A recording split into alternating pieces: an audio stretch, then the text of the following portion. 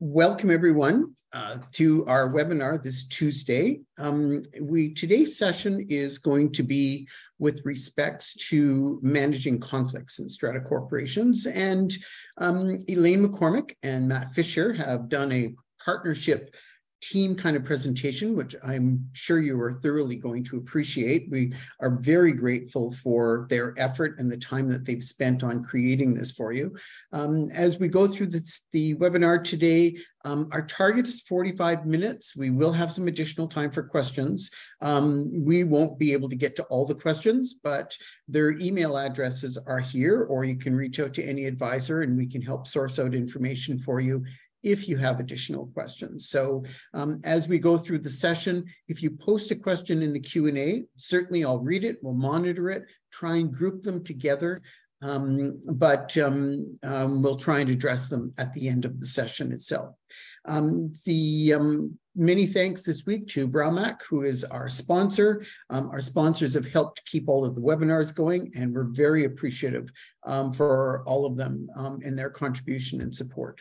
Little privacy update, just to remember, we've created the Q&A in such a way that participants can't see each other's questions to basically protect your privacy in case you put personal information into the Q&A. So those questions will not be retained or published at the end of the session or used in any way, but we still advise everyone to keep your personal information to a minimum.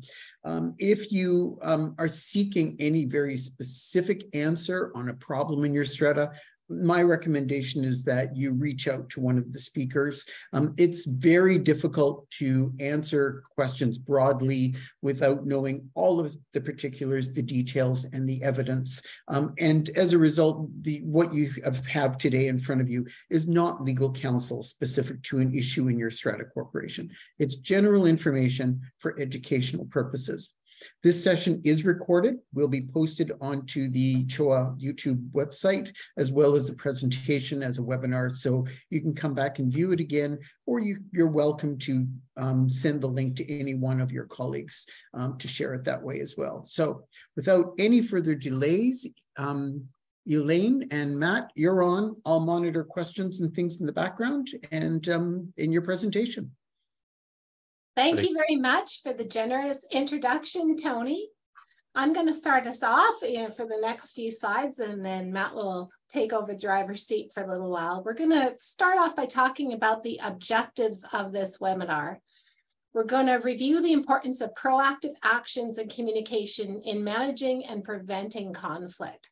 What I find is that a lot of times we want to avoid conflict. We're living in our homes potentially when we're in a strata and we're sitting on council, or we have bought a place maybe that is our dream, it is our getaway. And the last thing we want to do in those situations is deal with conflict. Same with non-residential strata corporations. You want to be able to go to your place of business and go home and not deal with conflict. However, there is going to be conflict in strata corporations. Things go well until they don't. And when they don't, you really do need to deal with the conflict.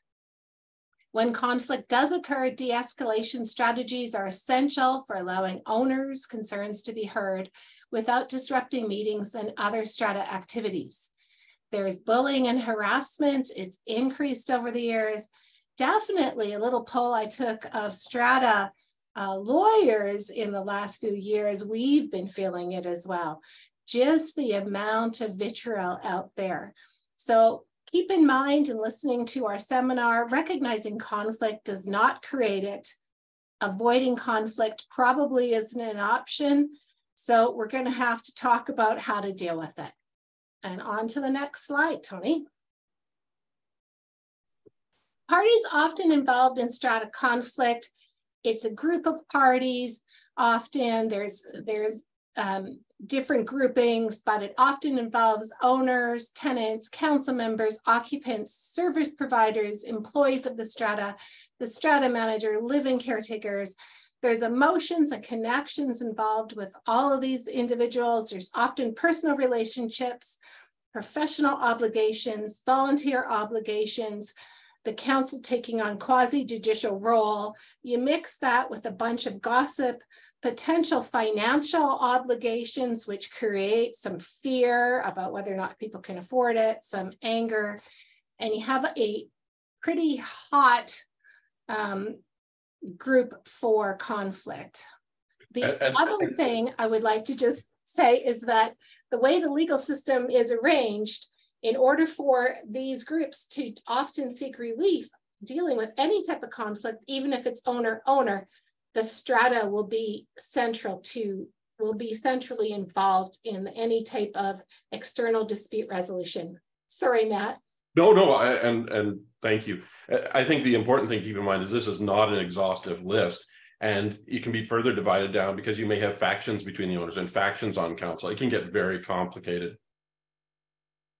It sure can. And even as a mediator, when I go into what are supposed to be the breakout rooms with people with the same interests, for instance, a council or a section executive, you find that there are interpersonal views, different relationships, different interests, even within what is supposed to be the united group.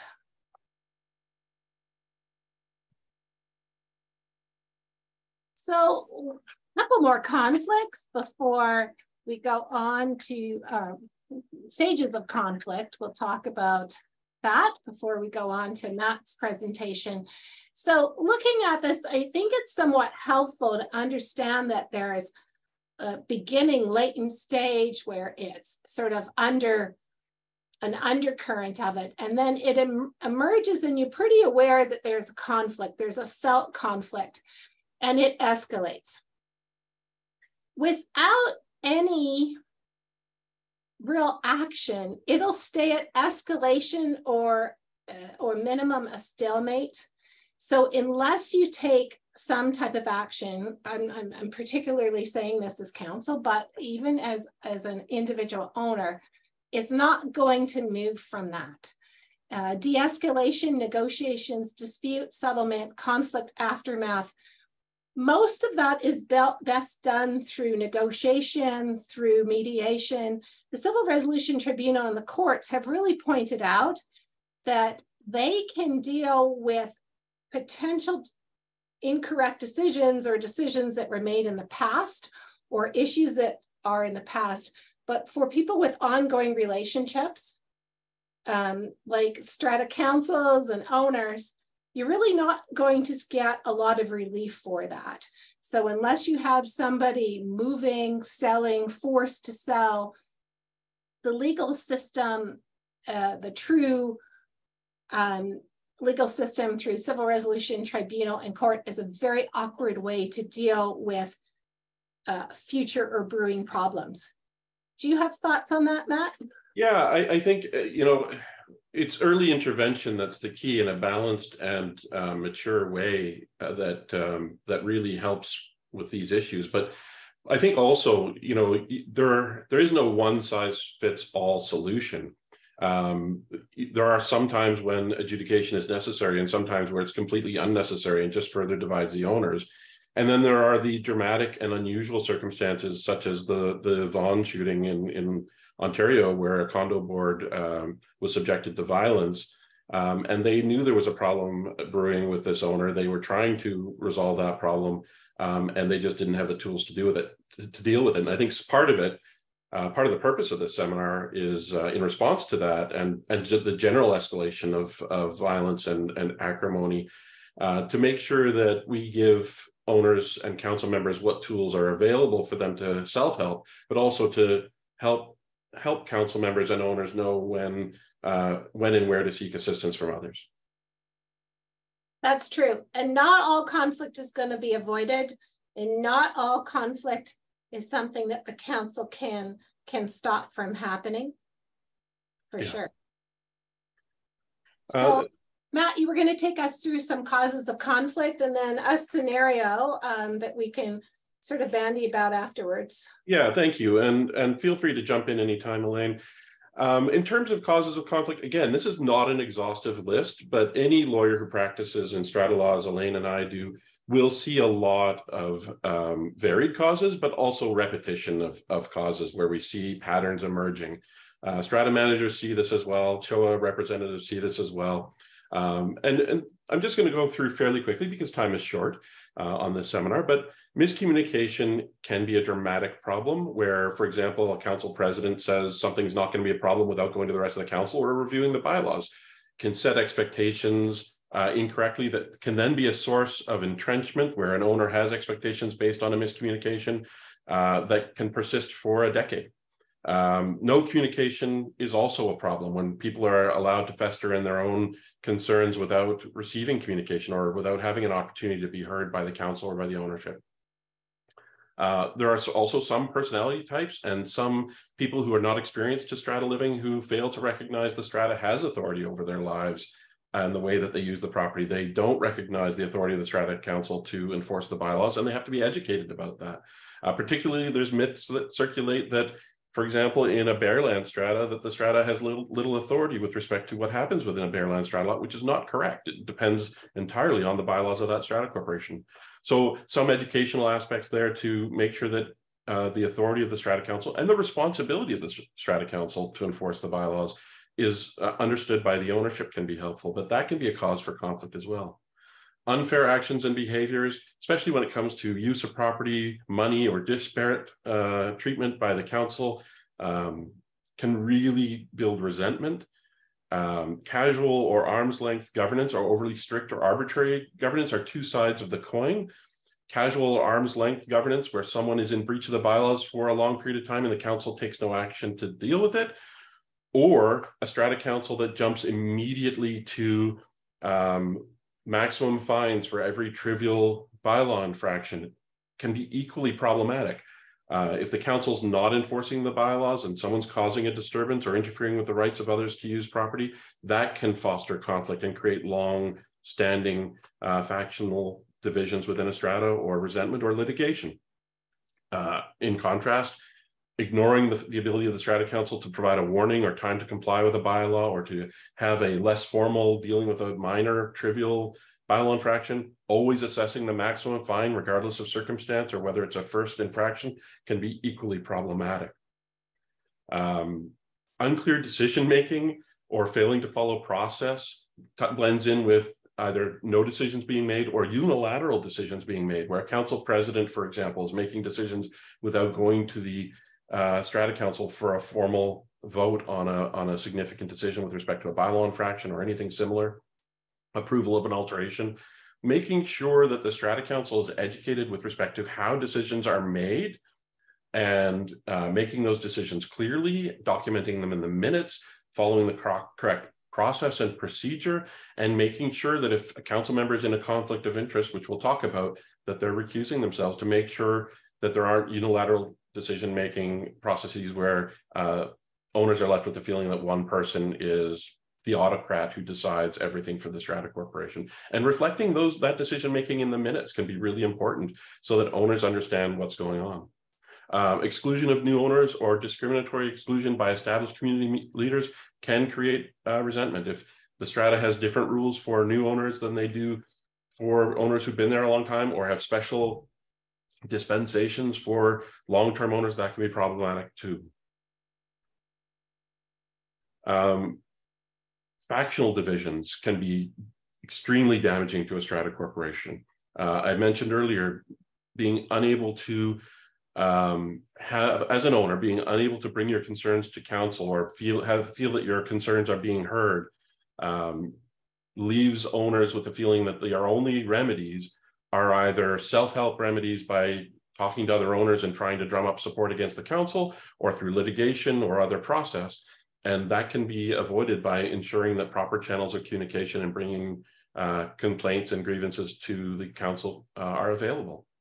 I mentioned autocratic council presidents, who do not document that they're getting decisions from the entire council with respect to how owners are being handled in terms of alteration requests or bylaw enforcement. That's important to address, and it's a clear cause of conflict in a lot of cases.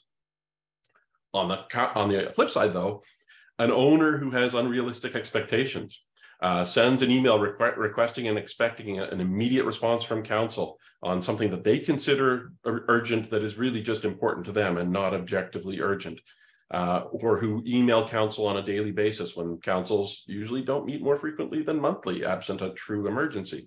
That can be grating on the council. It can create bad feelings among council members, and it can leave the owner feeling that they're not getting a professional response because they don't understand what a realistic expectation is in terms of council response. Strata managers not responding at all or promptly, sometimes just an acknowledgement that something has been received and will be put in front of the council at the next meeting is enough to calm an owner who's concerned. Personality conflicts, and the scenario we're going to present has lots of that, where those are being permitted to infect strata communications or meetings and distract and basically deter participation from more reasonable owners who just want to address the problems of the community and have the community be a pleasant place to live or have their recreational property. Division of interests or opinions, those are always going to exist in strata corporations, but it's a question of how they're handled. And my focus throughout is really going to be, is there a balanced approach? Is there maturity, emotional maturity and sound communication between the parties who can it be de-escalated? Are there resolutions where a compromise is possible? And is everyone being sufficiently patient? Because there are inherent frictions in a strata community that really can be resolved as long as they're recognized and addressed. One of the other things that often council grapples with and owners grapple with is if there's a large sum of money being approved for a repair or some other source of anxiety where an owner feels that they may not be able to afford a repair, that can take away an owner's ability to deal with an issue rationally or calmly. And it's up to council, I think, to recognize that those fears exist and try to mitigate those and address those, or at least acknowledge them in a meeting that, you know, we're all affected by this. None of us want this huge expense. That kind of language can be helpful.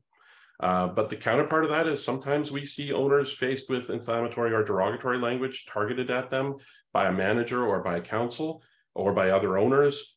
And even if it's from other owners, if the chair of a general meeting is allowing that kind of communication to take place, disrespectful or derogatory language to take place, the strata can be responsible if they're giving that person a venue to spout hatred, for example, or to escalate a problem. And it's important that the chairperson be alert to calming the tone of meetings.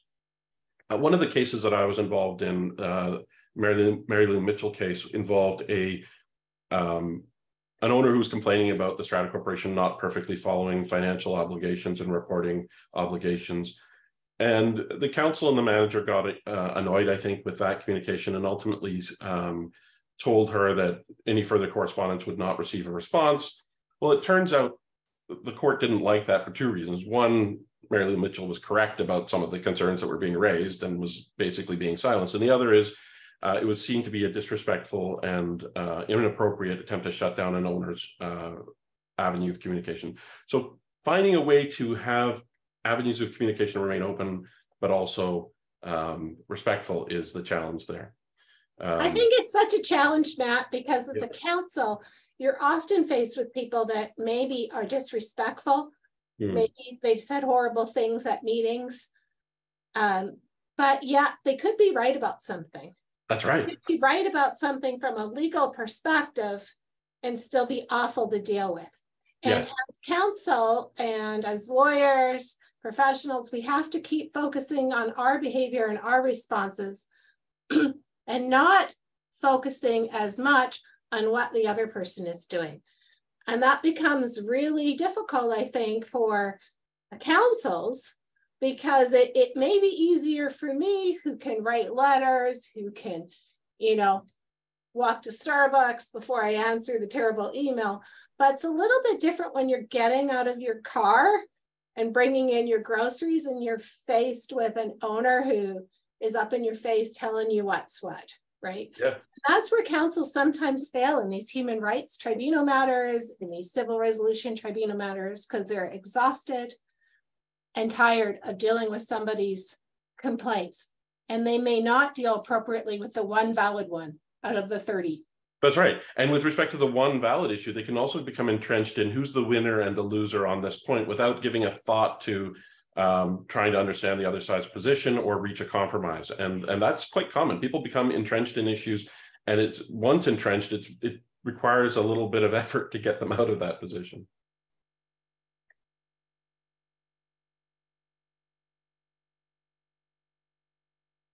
So the scenario that we're going to talk about, and there's a handout that I think that that provides more detail just in terms of background for those who are interested, but I'm going to try and summarize really quickly. And we're going to refer back to this from time to time, a fictional account here of Tom and Carl and their efforts inadvertently to divide the Strata Corporation. So Tom and Carl, in this scenario, they own adjacent townhomes, and they've owned next to each other for decades, since at least 2012. Things have become awkward.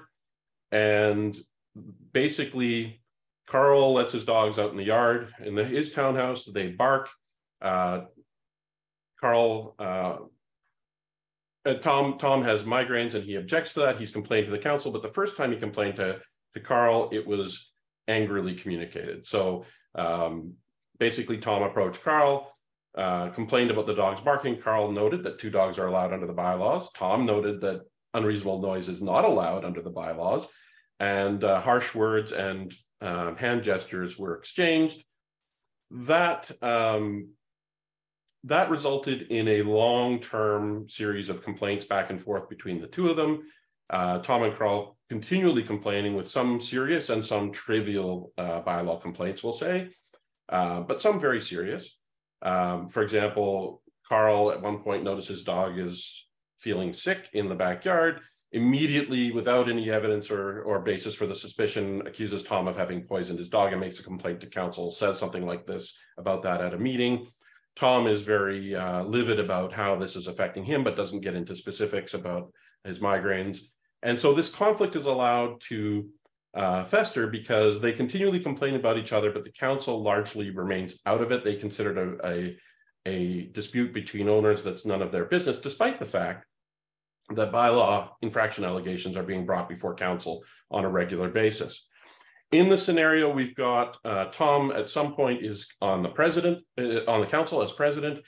He personally directs bylaw infraction process under section 135 against Carl about the barking. He dominates the discussion at the hearing. He directs that basically the other council members are deferential to him because he's the president. They don't maybe have a full discussion on the topic. Tom does not recuse himself from the discussion. And he also directs the manager in terms of the letter that goes to Carl. And the letter goes beyond even what council talked about, in that it says, basically, if the situation is not corrected, there may be litigation to require the removal of these dogs. Of course, people react very emotionally when their family members, their finances, or their pets are threatened. Subsequently, Tom is not on council. Carl is on council, and he's the president. He refuses Tom permission to install a patio awning, which Tom thinks is retaliatory for his complaints about Carl's dogs. Never mind that the awning that Tom wanted was much larger than any that had previously been allowed in the Strata. And then at one point, they're both on council, and nothing on council gets done because they're constantly squabbling. And the rest of council, they're conflict diverse, as many councils and owners are. They don't want to get involved. They don't shut it down. They don't participate. It just happens, but no other business really gets done. And essentially, council members start resigning. People start not wanting to serve on council. The manager resigns as well because litigation is threatened against her under the circumstances where that letter was objected to by Carl. Now, if it's allowed to fester over decades, what ends up happening is sometimes you see factions evolve. So a faction in support of Tom, they want to see no pets. They want to see strictly enforced and very strict noise restriction bylaws. In contrast, a faction starts to support Carl, and they're looking for a more live and let live community without authoritarian bylaw enforcement and having to look over their shoulder to see whether anyone might complain about every trivial bylaw infraction. Because keep in mind, Tom and Carl are complaining about even trivial things. There may be some serious issues that are being addressed as well, but the culture of this conflict has become everything that they notice about the other becomes a complaint to council. So under this scenario, both Carl and Tom have started litigation in the Civil Resolution Tribunal. They've sued each other. They've named the Strata Corporation for failing to sanction the other owner as a result of their own complaints. And the Strata, of course, has had a legal representation through their insurer with insurance deductibles that may accrue as a result, or maybe the insurer has stopped covering these disputes. In any event, there are expenses for the Strata Corporation to cover the legal services that they're starting to need. And the context now is that a special general meeting has been scheduled. A special general meeting has been scheduled to approve a special levy for legal expenses, and the meeting is expected to be very contentious. It's not just these two owners. It's not just their resentments and their friction. Now, there are also factions who see this as symbolic of the two different views of how the Strata Corporation should operate: strict bylaws and strict bylaw enforcement, or a more live and let live atmosphere. And of course, in these cases, quite often, the silent majority of owners, they just want to live there. They don't want this conflict. They don't want these factional divisions. They resent the insurance risks. They may have fears that insurance wouldn't be renewed, or that deductibles will continue to go up, or that there may be more litigation that may result in tens of thousands of dollars of expense. Who knows? It depends how many cases are brought and what they're about. And they're also grieving, I think, in many cases, in this case, under this fact scenario, certainly, the loss of that well-regarded Strata manager and the lost sense of community that used to be this feature of the Strata Corporation. So you may be able to guess already, because I've hinted at them, what some of the common consequences of conflict can be. And there's no real limit. Again, not an exhaustive list, but you can imagine that some very mild-mannered people sitting between Tom and Carl at the AGM every year might feel very unsafe if there's shouting going on, if there's threatening language used, or again, if the hand gestures and the swear words come out. So that makes some people very, very uncomfortable, very, very unsafe. It can deter participation at meetings. It can deter people from serving on council, and it can really harm the administration, governance, and just the calm demeanor and enjoyment of living within a Strata community. You may end up with proxy farming. What that means is you may end up with both factions going around door to door and asking, or in some cases demanding, that owners support them and provide their proxies if they're not attending at a meeting. They may fearmonger or exaggerate the risks of not supporting them or not providing the proxy. And you'll sometimes see one owner, particularly a vulnerable owner, handing out a proxy to both sides just to avoid the conflict. And then you wonder which one was signed more recently. You'll have problems getting people to serve on council.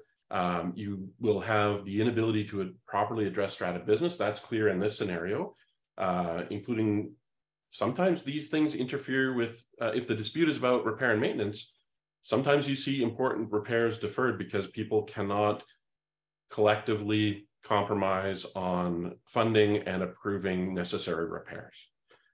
So that can be a problem. Even if it's not about repairs, once a real conflict is allowed to fester, sometimes other votes start to become more difficult to achieve just because of the friction and the acrimony that develops. So you will also see very frequently increased funding requirements because there are litigation and legal dispute expenses that can result from these things. Obviously, even just the fact that there is litigation can result in insurance risks and expenses, but it can fall beyond that. Even just the manager's time can result in additional billings if there is a Strata manager who's getting embroiled in more frequent correspondence beyond what their contract contemplates. And of course, the litigation itself can have unpredictable results other than the expense that's likely to be accruing.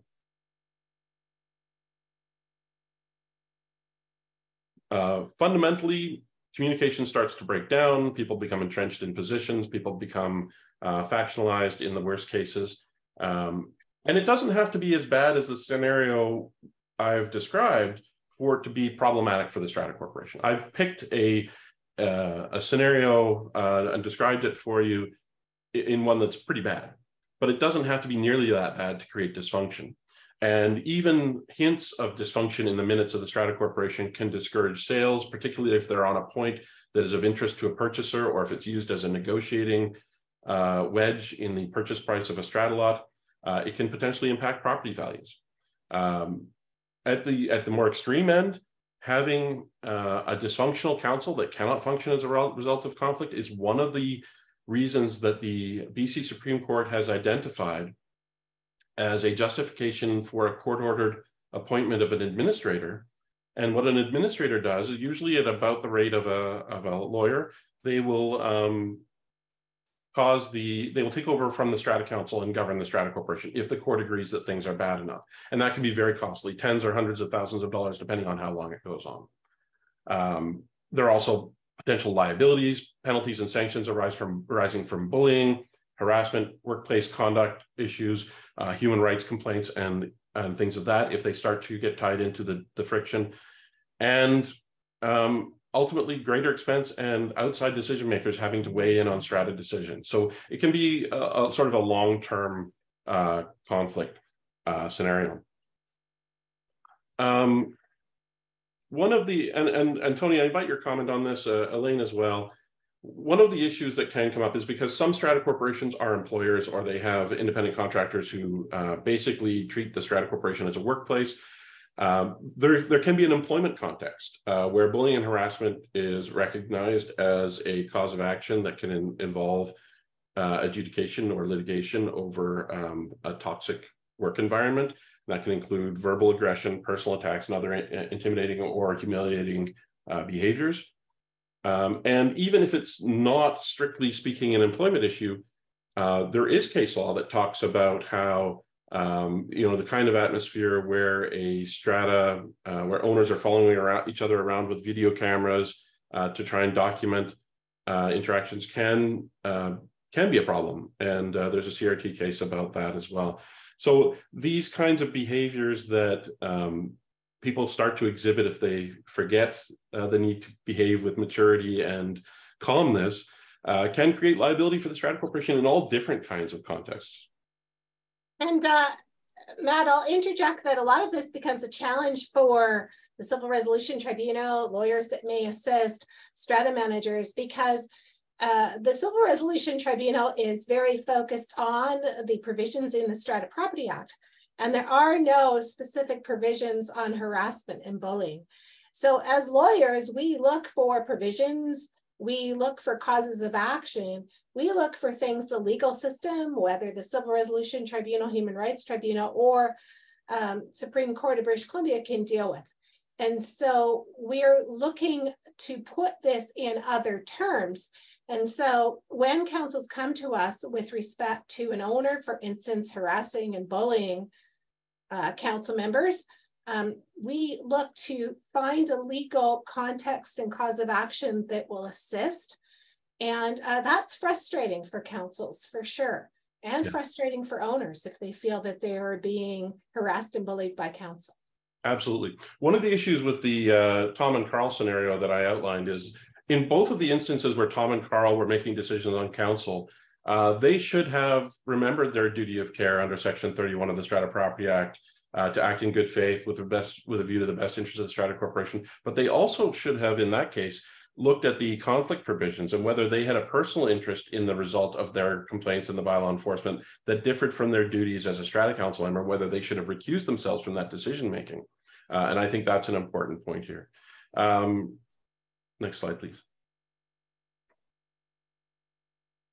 So what can be done proactively? I think one of the biggest things is what I said at the outset, making sure that fair, consistent, and bylaw and correct, procedurally correct, as well as legally correct bylaw enforcement is undertaken. Making sure that different owners aren't being held to different standards, that there's fairness and consistency. Also knowing that there has to be firm and fair enforcement in the sense that ignoring bylaw contraventions because you're afraid of the reaction of an owner isn't appropriate either, because that just prejudices the other owners. Knowing what bylaws are actually filed, council has a duty to know what the bylaws are. Don't enforce the bylaws that council wishes they had in place as opposed to the ones that are actually registered.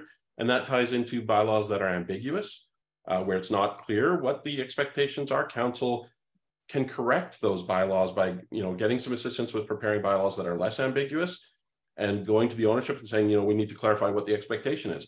But trying to enforce ambiguous or unlawful bylaws or bylaws that were not properly approved and registered, that can just be a huge recipe for conflict and legal problems. And never ignore the less escalatory ways to enforce bylaws. Warnings, time to comply, where it's, it's just a matter of educating an owner as to what the expectation is. There are methods that do not create the same resentment that a fine will create if an owner just really didn't know and they are willing to comply with the bylaws, they just ignorantly hadn't read the bylaws. So consider those less escalatory steps. Don't always approve the maximum fine. It's a maximum, not the de facto fine amount. You know, make sure that you're documenting the decisions, how reasonable you're being in terms of enforcing the bylaws, and people are less likely to get upset about the bylaw enforcement process when it is necessary. Make sure that it's procedurally correct. Section 135 of the Strata Property Act is a complete code with respect to the steps required, and very many managers and council members miss steps or overly simplify steps, such as not providing an owner with enough particulars as to what they're alleged to have done wrong. And those are important steps. Council needs to have Section 135 of the Strata Property Act in front of them when they are enforcing the bylaws. And as was mentioned earlier, an owner can be annoying but still correct, and it's important to remain calm and keep that in mind. So enforce the bylaws you have, but also be aware that council members have to give deference to the BC Human Rights Code where appropriate, and you may need advice on that in a particular case, or where the BC Guide Dog and Service Dog Act applies. These are circumstances and the breadth of the Human Rights Code in terms of when it might be triggered and when it might not. Too detailed to get into at this seminar, but it's important to keep in mind that just enforcing the bylaws with rigidity is not enough. Council actively needs to engage, particularly if someone has said, you know, I'm unable to comply with this bylaw, or this bylaw creates a discriminatory environment for me because I have a mental or physical disability, or some other qualifying grounds for an exemption, as long as it doesn't cause an unreasonable hardship for the Strata Corporation. That doesn't mean that someone gets to ignore the bylaws altogether. They have to apply to the Strata Council and be granted an exemption, but there's a lot going on here that we can't go into in detail today. So in terms of other proactive steps, maintaining respect, sorry, where are we? In terms of maintaining a professional and respectful tone in all communication, we talked about that. Being sensitive to other viewpoints without being patronizing or dismissive. It is very difficult sometimes when council is busy to keep in mind that the tone of communication matters, but it does. It can really make a determination as to whether or not something's going to be a long-standing feud or not. Make sure that communication is invited both ways, and make sure that owners have an avenue to complain to council or to get in front of council. Section 34.1 of the Strata Property Act allows for that, and many strata corporations and strata councils try to deter hearings, whereas I see them as an opportunity to make sure that the owner feels heard, is given a fair hearing, and it gives them an avenue to express their concerns that isn't in litigation. So it's very valuable, actually, to encourage those kinds of hearings. It doesn't have to be more often than council meets anyways. It doesn't have to be a long period for a simple issue, as long as people are given a reasonable amount of time, given the complexity of what they're addressing. Ownership can petition for a special general meeting if they get 20% of the owners signing on. They can add an agenda item if they're feeling that they're not heard. These are not bad things. These are democratic avenues by which owners have a path to being heard or to raise concerns, and they're valuable. They're not to be feared or resented. And then if necessary, a dispute resolution bylaw may provide an avenue to discussing a problem in a less adversarial way, or as a last resort, the Civil Resolution Tribunal is there for a reason.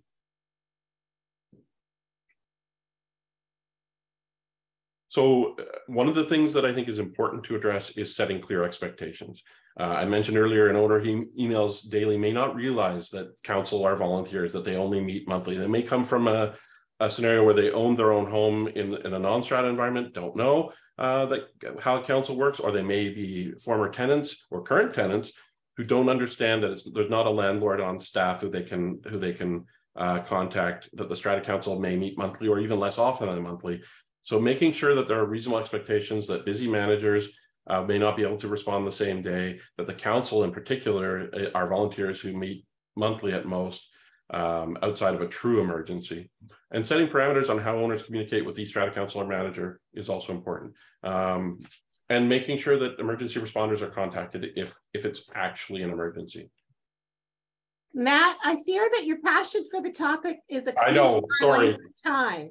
So yep. I don't know if there's a way of yeah, I can summarizing the next few because 10 seconds of slides is going to be hard. Yeah, sorry, I apologize, Colleen. I think we can move on to your slide 25.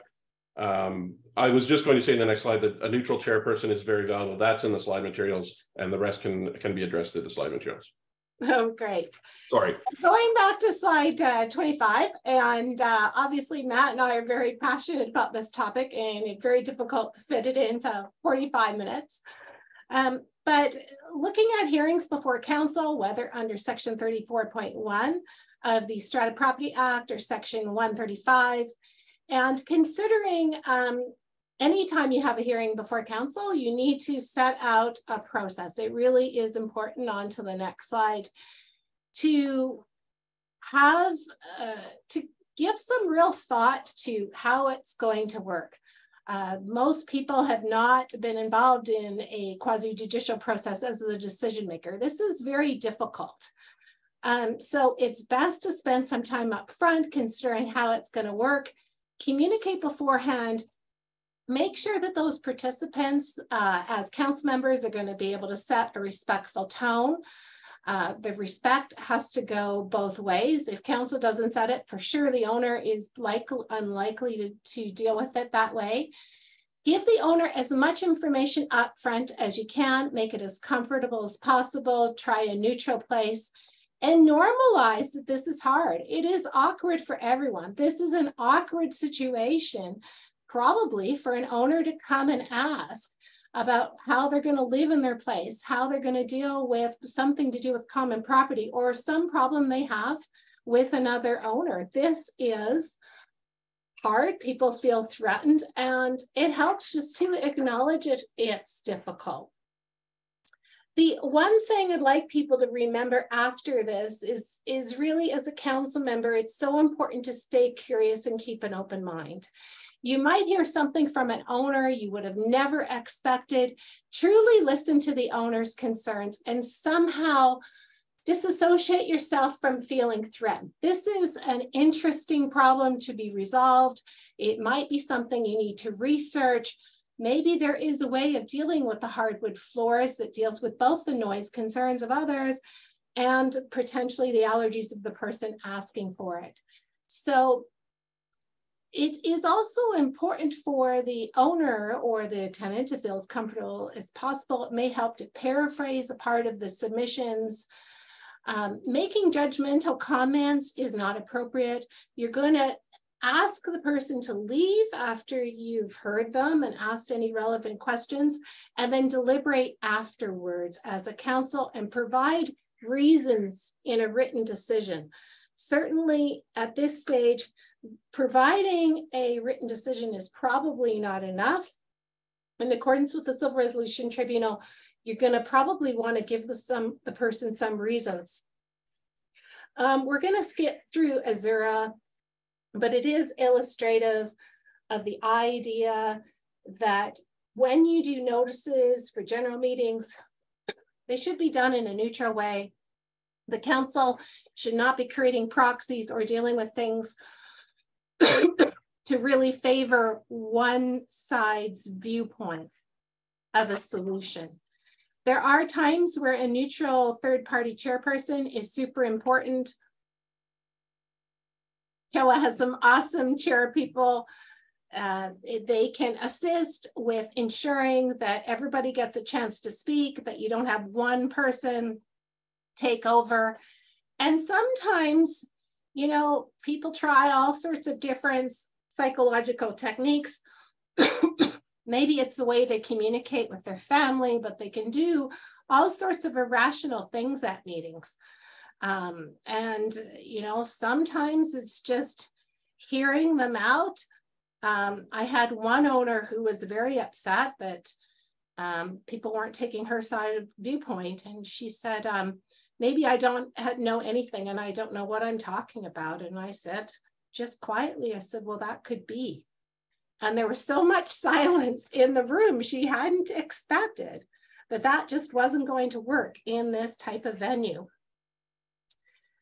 Consider mental health issues. You may be dealing with somebody that does not have necessarily the capacity to deal with things appropriately.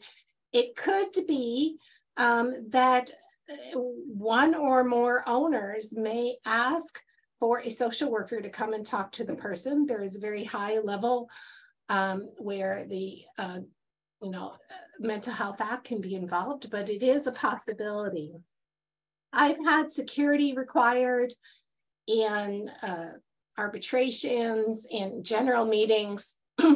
There is a reason to have security. It is mostly to just calm things down. It does change the tone quite often. It is useful. One of the stratas I've worked for from time to time was just used to the violence, right? I talked to the president about a meeting I didn't attend, and he said, oh, it went quite well. And then after we talked about it for another minute or two, he brought up that he had been hit in the parking lot in the back of the head when he walked to his car. And so people kind of get used to this almost in their own living environment, but you shouldn't. And it does make sense to have security either at the strata, or perhaps you pick a venue that has some type of security component. There are times to call the police as well. So there are times if there's the apprehension of physical violence, it is time to call the police. There are conflict management strategies on the next slide that you might want to listen to or look at some stage, including active listening, empathy, problem-solving techniques, asking people to, take a moment out at a hearing if they need it, and educating council members with some of these skills beforehand, or even, brainstorming how you're going to deal with it beforehand. Contacting a lawyer, and what I'd like to emphasize here is earlier rather than later is something that Matt certainly brought out when we were talking, that sometimes a lawyer can assist with de-escalation. If your lawyer is assisting with escalation rather than de-escalation, you probably have the wrong lawyer. Matt, what would you say if the Tom and Carl strata came to you, the council came to you, not including Tom and Carl? Would you have kind of an outline of things you would deal with? For sure. I mean, part of it is fix the bylaws. Maybe Carl shouldn't have, maybe people shouldn't have dogs left in their backyards without the owner being present. And maybe there should be, reasonable expectations in terms of what time of day the noise is before it becomes unreasonable. These sorts of things. There may be bylaw solutions. There may be communication solutions.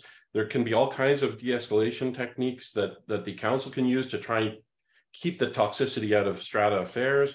Yeah, absolutely. Certainly, I've had situations where I've stopped working directly, stopped doing correspondence directly for the council or the individual owner, because I have felt that the lawyer on the other side was actually escalating things. Yeah. And there are times when it's calmed things down, and in fact, the lawyers are actually part of the problem. But I believe that usually we're part of the solution. Well, and frankly, we can have a lot of tools in the toolbox, and sometimes it's being in the background, not communicating directly, and sometimes it's more valuable to be in the forefront. That's true. And so I'm going to go further on, Tony, and talk about mediation just for a few minutes. So mediation involves an unbiased third party facilitating a discussion, brainstorming, helping to create a productive working environment between those people involved in the dispute. Even if it's an owner dispute, it's often important to have the council involved, because the council may be part of any type of agreement. And, mediations tend to be highly successful at dealing with at least some of the problems. Back when there was mediations, it was mandatory in small claims. There was, I guess, a success rate of somewhere between 60 and 65% in 2-hour mediations with people that really mostly didn't want to be there. And so that's really extraordinary, given how long disputes can go on for at the Civil Resolution Tribunal and in court. And so it is something to consider. It's something more and more councils are paying for. And the other thing about it that is very unique is you're not looking at only dealing with the past. You're not looking at court orders that can only deal with those things that were before the court at the time, that the court can issue orders on in accordance with the Strata Property Act or other legislation. You know, the sky's the limit.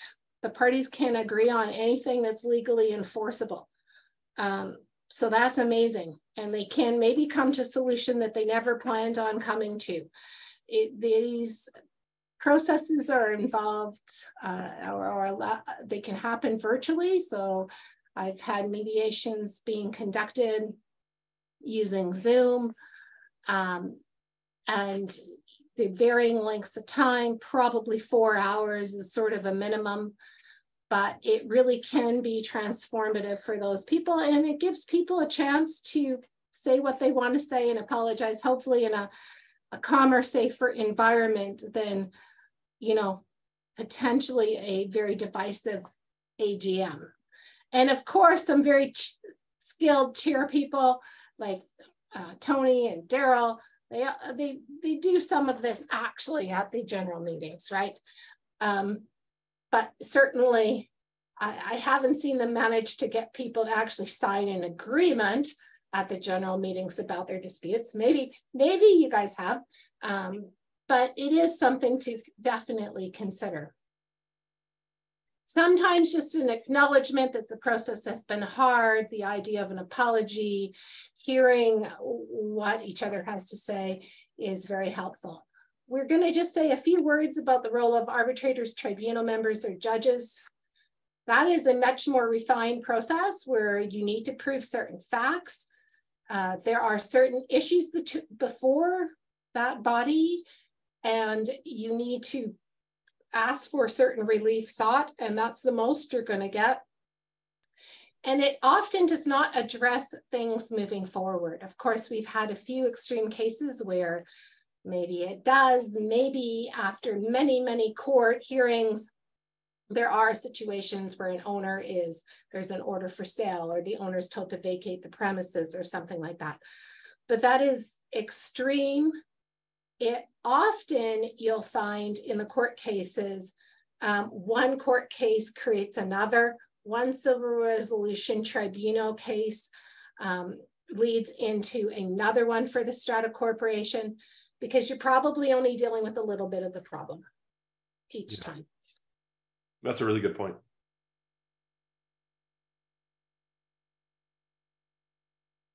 Before we go to Q&A, Tony, can we just talk briefly about the Vaughan situation, that just because it's received so much publicity, and the mental health aspect? Because I know someone was asking if we could revisit the mental health issue in a little more detail, because I did skip over that slide. We've all seen frictions that escalate, and we've all had uncomfortable situations at the very least at meetings. And the courts and the CRT have basically upheld the council's right to regulate that kind of conduct that's disruptive and threatening. But is it a matter of knowing when to contact the police? I got the sense from some of the materials on the Vaughan shooting after the fact in the news that some of the owners reported that this had been an ongoing issue. There were suspicions that there were mental health issues at play. The owner felt that they were above an electrical system, and there was a conspiracy to murder them through the use of the items in the electrical room. This was clearly something where some kind of intervention should have been attempted if it wasn't. What are your thoughts, Tony, on that incident? Well, I think we have short memories because we have had fatal conflicts in our strata corporations in BC that long predated the Vaughan incident, and it's been between owners, it's been gang wars, it's been individuals targeted at strata council members, and they don't really ever grasp the headline, because oftentimes they're long drawn out disputes that people start to ignore because they don't want to get dragged into these disputes. But I think we need to look for all of the red flags that go up in our communities. Individuals who target other parties unfairly, or they harass, target, and slander and libel them to the point of trying to destroy their reputations. I think when you find individuals who are behaving in inappropriate ways, as a community, it's pretty important to step back and acknowledge you might need some help identifying what the problem is. You might need outside resources. You probably should be filing police complaints when these things occur so that you are on the record at the very least. It may require at some point some court intervention in the nature of restraining orders of some capacity. But, you know, we had a circumstance of an individual in Richmond about 20 years ago who was assaulted in the elevator by an employee of the Strata Corporation. And so this person then had to move out of the building because the Strata Corporation did little about it. The assault was actually documented. And the unfortunate thing is that Strata Corporation failed to acknowledge there was a greater problem here, because this person requested a hardship exemption to rent their unit out while the matter was being resolved, and the Strata Council refused to grant the hardship exemption. You know, like the decisions that we make as communities need to contribute to resolving problems, not to confrontation and conflict. And I think that's one of the issues. But everyone can try and second guess after an incident occurs, what could we have done better? But circumstances frequently occur where we have no warning signs when someone is going to act to such an irrational extent that this could have been prevented. You know, I think that's the other problem of taking the approach of, you know, this could have been prevented. What could we do to solve this problem, or what could our community have done? Rather than acknowledging that we do have people with mental health disabilities in our communities and how to work with them, we start to blame the victims, which is another problem that we, you know, it's our tendency is a go-to. What should we have done, right? Well, there are some really unfortunate and some really scary circumstances that have occurred to communities. A number of us have been exposed to them as well. And so, you know, I think you have to seriously acknowledge when a problem occurs, or there's a threat, or there is constant harassment, or there's libel and slander and somebody's been targeted. Acknowledge it's occurring, get some help. And it may require legal assistance as well, but talk to your policing community office or your police department too, and get some help and support. Because it's, you know, my own building, we've had to have police involvement with 1 or 2 people over the last 10 years, but they've been really instrumental in helping to diffuse the problems and the conflicts in the building. But don't forget, no matter what we do, if we end up with things like organized crime in our buildings, that becomes a much more serious problem, and we have very little control over it. Yeah. Thank you. You know, people need to know that they're not overreacting by taking whatever steps they can if they feel that there is a concern, right? You're not overreacting by holding your meeting at a hotel and hiring security if you're concerned that somebody is, that, you know, comes drunk and it tends to appear to be violent, you know, is going to show up. You're not overreacting to call the police in that instance. I've certainly been at meetings sitting down and have somebody drunk yelling above me, and you know, I've been lucky that they've gone when I have said, I'm feeling physically threatened by you and I'm asking you to leave, because they're a little surprised by somebody calmly telling them that. But I don't think you're overreacting if you need to call a sheriff's office before you go into small claims court, if you're feeling that you need to do that and you want them to walk in from time to time. There does need to be some thought of how to deal with angry, vexatious, threatening individuals, and that may involve the police. So it's knowing when and how to de-escalate where that's appropriate, and knowing when and how to escalate to a police or a court remedy when that's the only appropriate solution, and how to do that. Well, and maybe a bit about both, right? Yeah, and there are circumstances when you're in meetings. You know, I know there are a lot of people who are really hoping that we go back to in-person meetings, but I have to say that the personal safety and security of electronic meetings has quite an appeal for a lot of people, professionals included. I was the victim of a weapons assault 20 years ago up north. That was an in-person meeting with an individual with a loaded rifle. And, you know, it was very happily resolved peacefully. The weapon was surrendered. It wasn't specifically targeted at me, but I just happened to be at the head table. So I was the first possible victim that would have occurred. But you know, instantly someone had the peace of mind, the sense of mind to walk out the back door and get the police right away so that the matter could be really de-escalated and resolved. And it was, but that could have easily turned the other way. You know, that could have easily been a different outcome in that scenario. So you have to be observant. And this immediate necessity to render a decision on something often also creates conflict. It's, you know, you have to solve this right away. Well, no, we don't. We're going to try and find a few resources and a few possible other connotations. But here's a flag that goes off, and this is the heart of really a great number of the questions on the presentation. The flag that goes off is that there is a resident in the building who has a history of confrontation or violence with people. And now the Strata Corporation and owners are afraid to ask for bylaw enforcement or to enforce bylaws because they're afraid of the consequences from this person. If you're at this point, you need outside intervention to help resolve this problem, because this is not a community that's healthy any longer. One person is controlling your community. That's right. And Tony, and that does happen. And so, you know, even then hiring lawyers, there's going to, you know, be involvement then of individual owners, potentially swearing affidavits, sworn statements, maybe providing testimony in court. And that is very difficult to deal with when the person is living there. And it is difficult to obtain, you know, orders that restraining orders when it's their home.